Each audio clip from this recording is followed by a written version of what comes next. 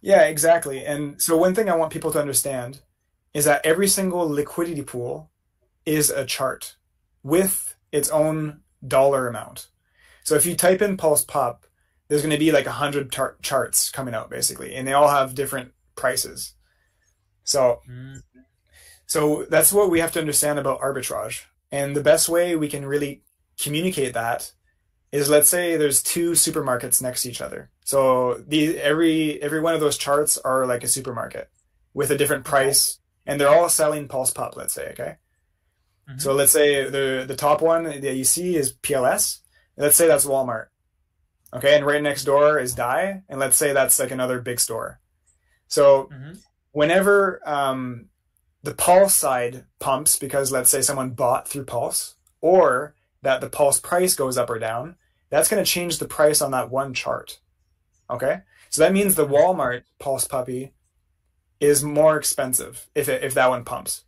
So that means that there's an arbitrage bot that's going to want to go to the other supermarket right next door and buy it cheaper and then sell it on the top one. And that's what arbitrage is. Right. Man, nobody has ever explained it as clearly as that. Maybe I've not asked, but that is really just like ping, it all makes sense now. So that was a brilliant explanation. Great analogies too. So, And oh you see, man. you see how every chart has a different price. Yes, so 848, 857, 809.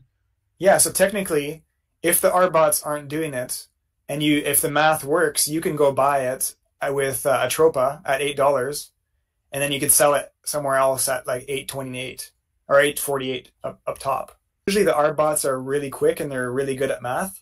So as soon as they see that they can make a percentage profit on that, they're going to go buy it. Let's say at with the Pulse pair, and they're going to go sell it to the PTGC pair, and they're going to want Mm, to make that. So they're calculating every second and every block to see if they're going to make any percentage on these. Yeah, it's the same contract exactly as A1A basically. It's the same. okay. Yeah. So again, it follows the same magic where really no one even has to buy this thing over a certain period of time. It's just going to move with the market in an up to the right direction over a long period of time. Yeah, so if you click off of PLS and you put in USDC, like most people like to watch those charts, even though I know it's a smarter way to look at PLS. But so basically, this chart is almost 100% traded through bots.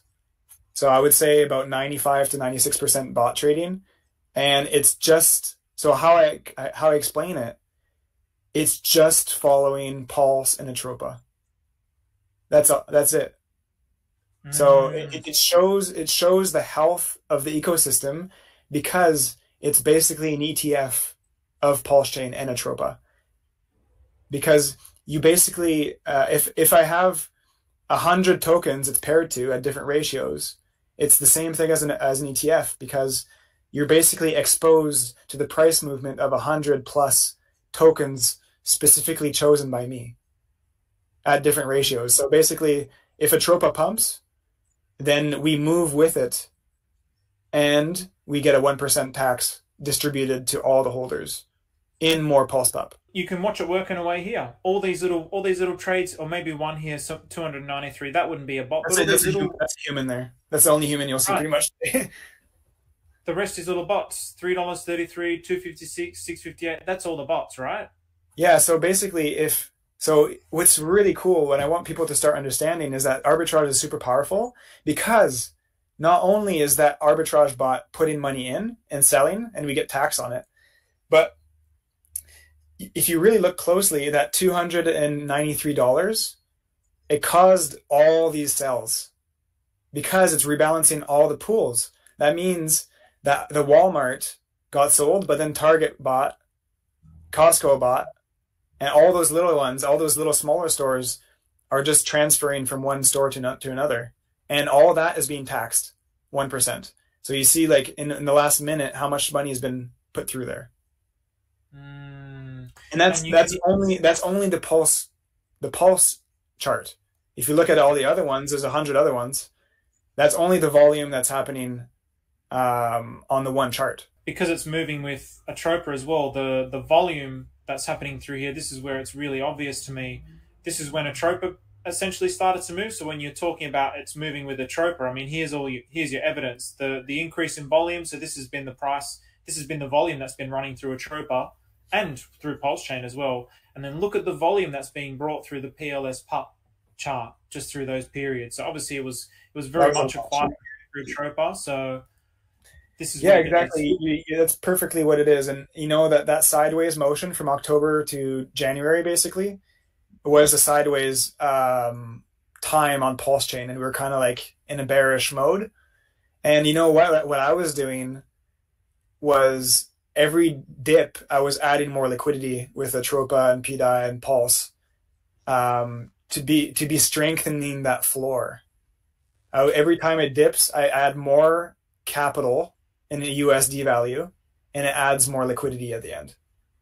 And so now we actually have, so it says we have 41,000 liquidity with wrapped Pulse, and that's kind of deceiving because I haven't done the calculation, but we're probably around 150,000 liquidity total right now. What's really interesting is that the higher your ratio is, like the more liquidity you have, it just makes it a bigger foundation. It makes like your scaffolding that much stronger. And that if someone wants to dump $1,000, it's a lot harder to hurt the price. It's a lot harder to if your liquidity ratio is higher. And if someone was to sell $1,000 right now, there would be a bunch of buys by the arbitrage bots. So they would suffer major slippage because they have to go through a $40,000 door. And then all the other pools are going to buy after that.